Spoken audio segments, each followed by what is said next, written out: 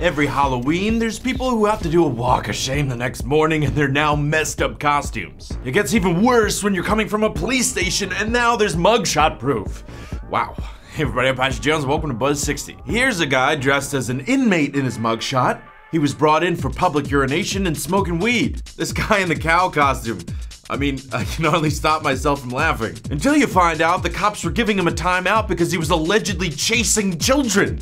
Don't do that. Unfortunately, a lot of Halloween arrests are because of DUIs like this Silver Man, the Joker who looks even scarier in glasses, and this guy who is actually going as a breathalyzer. A little on the nose. This ref does not look like she's watching the game, and I don't know this guy's costume, but it's making me feel very uncomfortable. Now, sure, it's rough and embarrassing if this happens to you, but some people could take it in stride. But honestly, it's just sad to see a hero like Wolverine or Superman go down. But apparently a lot of people who dress like the Joker get arrested. That makeup always seems to do something to people.